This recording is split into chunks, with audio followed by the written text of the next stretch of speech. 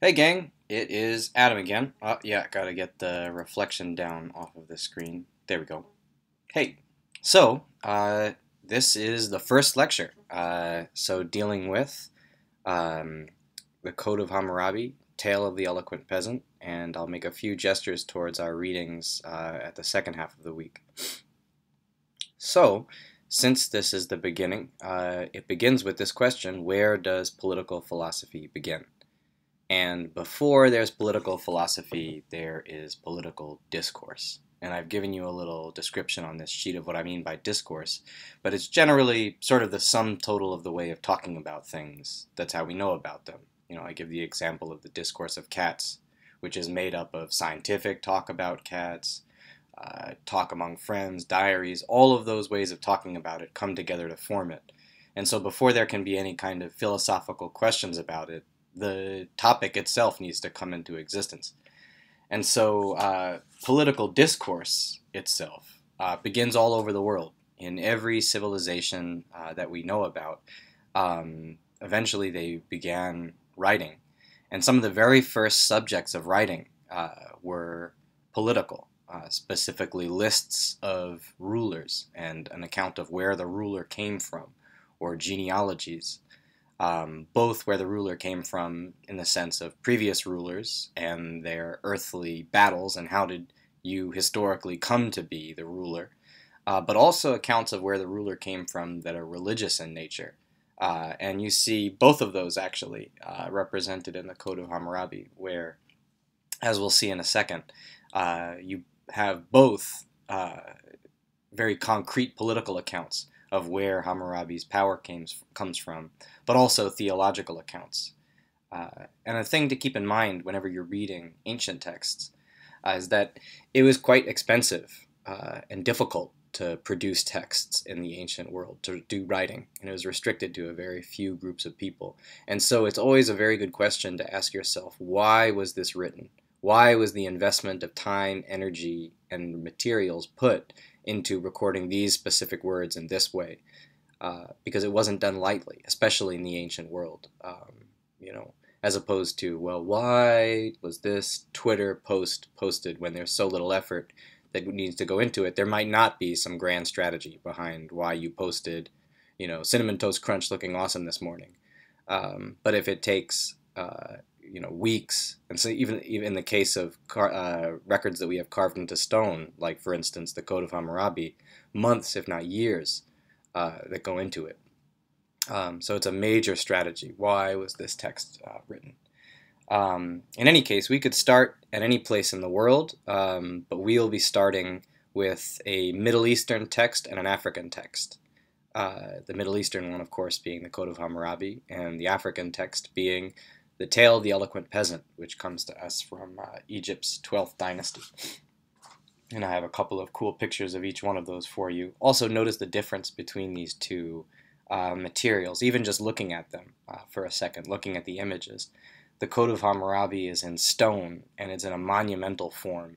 This very powerful image. In the top, we have an image of a god handing a king, supposedly this code of law. Whereas the Tale of the Eloquent Peasant we have recorded on a piece of papyrus. Much less, it's not a monument. It's not to display anything to all of the population. It's written in a way that also can be distributed more discreetly. So right off the bat, even just looking at them materially, we see some differences between these texts. But let's jump in. So the Code of Hammurabi. One of the key things to think about right off the bat is a bit of the context. So Hammurabi was in an interesting position, actually. He is the one who created the Babylonian Empire, which wove together a whole bunch of different diverse populations all throughout Mesopotamia. Hammurabi himself was Amorite, and he conquered a lot of Akkadian-speaking people all throughout Mesopotamia to forge together the Babylonian Empire. And he found himself in an interesting position of being a ruler of a lot of different people who weren't necessarily the same people as him. It wasn't, well, we got together and elected one of us to be king, or even I am the king of the same people that I identify with, but I'm a king of all of these sorts of different people. And so Hammurabi finds himself in an interesting position of having to explain why all of these people should recognize him as king and should accept his rule. Um, so the first interesting thing to note is the history of the Babylonian Empire. The second really interesting thing to note is the language of the Code of Hammurabi itself. It's written in Akkadian, which was it's an interesting choice. It was not the elite religious language, and generally, as I was mentioning before, political texts were generally interwoven with religion, and then they were definitely written in whatever the religious language was, in the same way that you might think of medieval Christianity used Latin as their religious language, and then the French or German or English or the common languages of people would be separate. There'd be a gap between this language of power, if you want, and everyday language.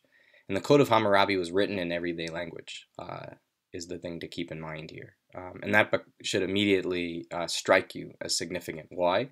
Well, right off the bat, in the prologue, you'll notice Hammurabi making mention to the fact that anyone can come in front of this law and ask it a question and address themselves to it.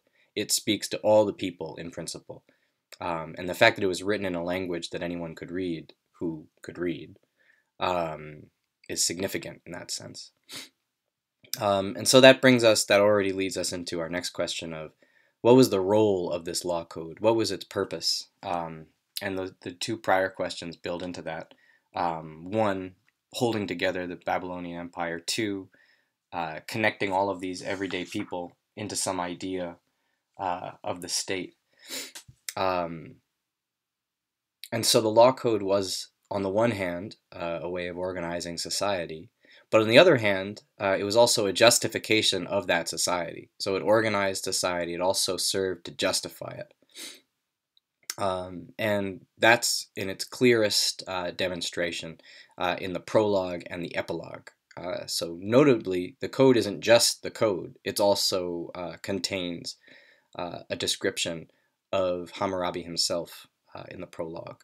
And there's a lot of elements. The first thing that'll probably leap out at you is all of the discussion of the various gods and the way in which one god gave the authentication to another god, who eventually gave Hammurabi the right to rule Babylon and gave him all of this wisdom.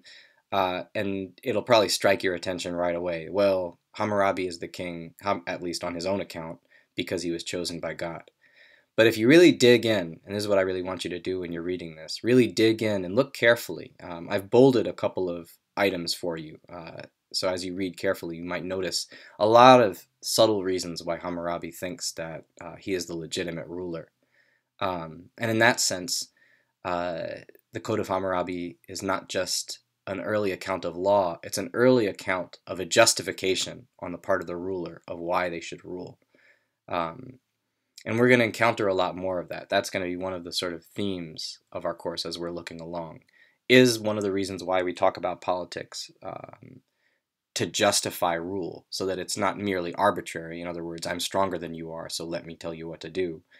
But here are a bunch of reasons why you should consider following what I have to do. So I want you, as you're reading, particularly the prologue and the epilogue, to think of that. Yeah, one of the questions I also want you to think about going forward is going to be what is the function of the justification of rule? What happens? What are the consequences of justifying your rule? What happens once you publish this code of law?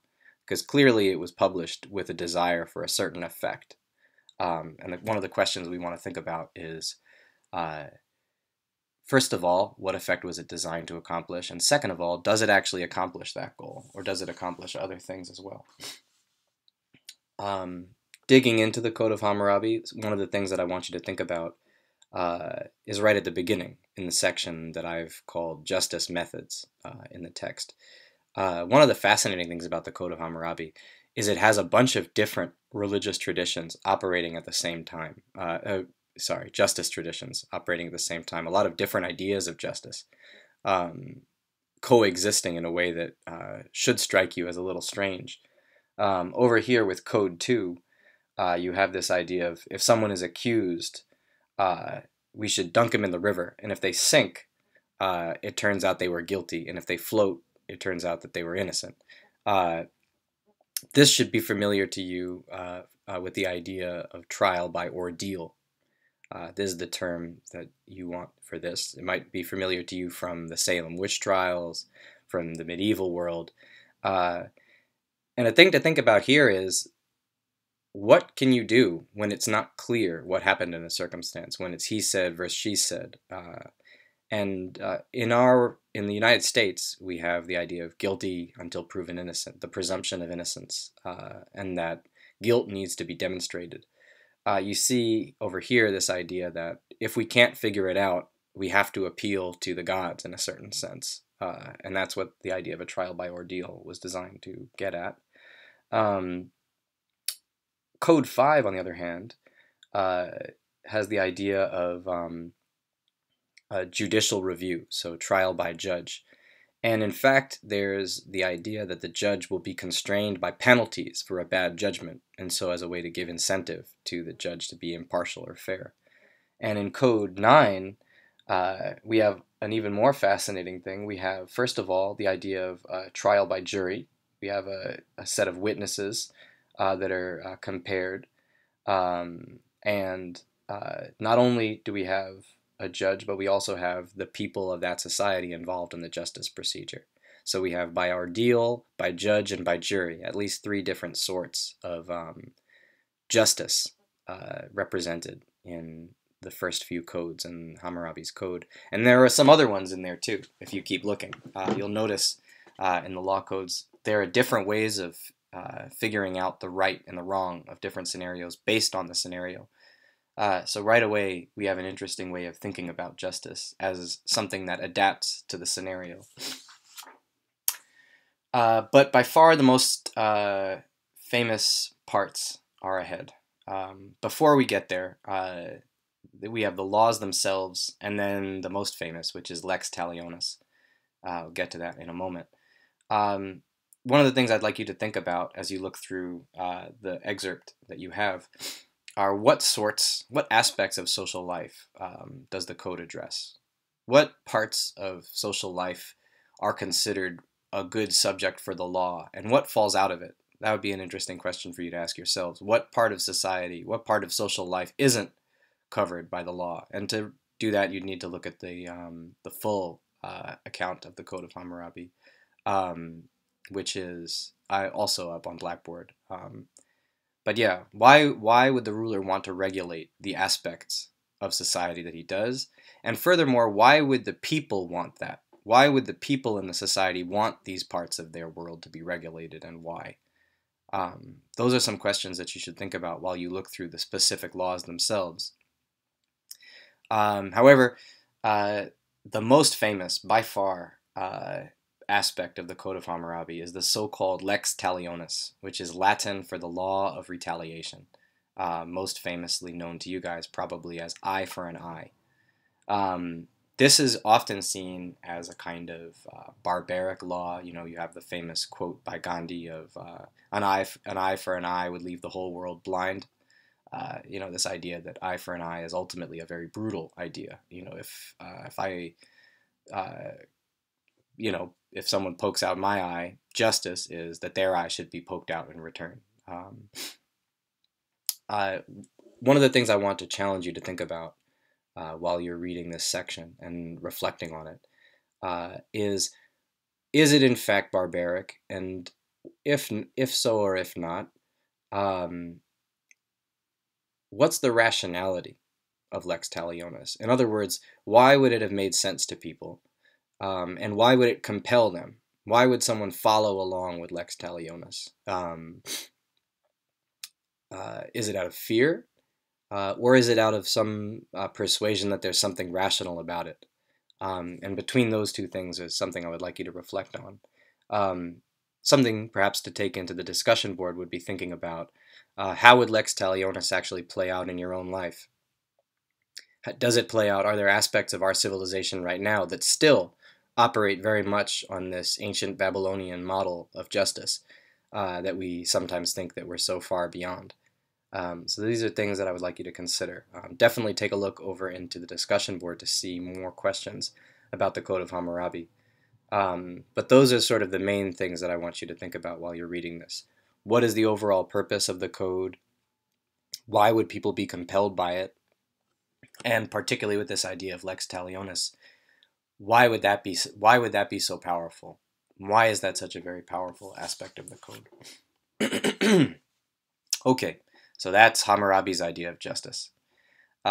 We shift in the next part over to another text. This is the Tale of the Eloquent Peasant, which comes to us from the Middle Kingdom. And it narrates an interesting moment in Egyptian history. It narrates an event that happened in the time between the Old and Middle Kingdoms, the supposed intermediate period, which was a sort of more chaotic moment in Egyptian history when there were several different rulers, several different pharaohs in competition with one another. But it was written in a moment of stability. So it's almost as if like a story written today about World War II, or a story written today about the Civil War is a better example, a moment of internal conflict. Why would someone today write a story about the Civil War? Why would someone in the Middle Kingdom write about this, an event that happened in this more unstable period? We don't know who wrote it, but we can infer some things. First of all, it was almost certainly not written by a peasant. Which opens up a question of why would someone want to write a story about a peasant? Why would it be written? What's the purpose of it? It's much less obvious than Hammurabi's law code. What's the purpose? So let's keep that in the back of our mind while we go forward a little bit. The Egyptian pharaonic system is similar to Babylon, a religiously anointed system. So the ruler is justified according to a series of religious concepts. And we have a lot of laws from Egypt that are like Hammurabi's code. But this text is particularly interesting, very unique really to world literature, because it not only addresses that same sort of religious justification, the sort of justification of rule that we encounter in the Code of Hammurabi, but it subjects it to an interesting kind of questioning that we will take a look at. So first, just to get clear, what happens in this story? I gave you a little quick outline here. You have a sort of hierarchy of 4 different roles. And actually, if you count the wife who appears at the beginning of the story and is a concern, then you should have 5. So you have the wife at the bottom, Kunanup, her husband, who's the peasant, the main protagonist. Above that, you have Nemtanacht, who's a local wealthy man and a subordinate official to Renzi, who is the high steward, or sort of the local governor. And then above Renzi is King Nebkowry the Justified. And so right away from the very beginning, you see a clue that one of the big themes of this tale is going to be, what is justice? What is the quality of justice? And so, right, the story is pretty straightforward. Nemtanacht tricks Kunanup and steals his stuff. Kunanup comes in front of Renzi saying, hey, this dude broke the law. I demand restitution. And he, in asking for it, gives a big praise of the idea of justice and of what the ruler is supposed to do. And Renzi is so impressed with Kunanup's speech that he goes and tells the king about it. And the king loves the speech so much that he says, look, eventually we're probably going to give the peasant what he deserves, but let's keep him in suspense and see if he'll keep making more and more speeches. And in fact, that's what Kunanup does. He gives another 7 petitions. And what's interesting is the petitions get increasingly critical, as you'll note, and they get increasingly desperate and increasingly not merely affirming what the king should be doing, but talking about how the king has failed, which is sort of a very risky prospect if you're waiting for your property to be restored to you, becoming increasingly critical of the king. And finally, the king happily is impressed with Kunanup, and he tells Renzi to give Kunanup a bunch of Nemtanacht's property in exchange for what Nemtanacht had stolen. But the real heart of this tale is the concept of Ma'at. Now, Ma'at was originally a term for an Egyptian goddess, and so it's originally a very religious concept. and it combines in itself ideas of truth and the good, particularly, but also a connotation of beautiful. And it doesn't just apply to individual conduct, but also to social structure.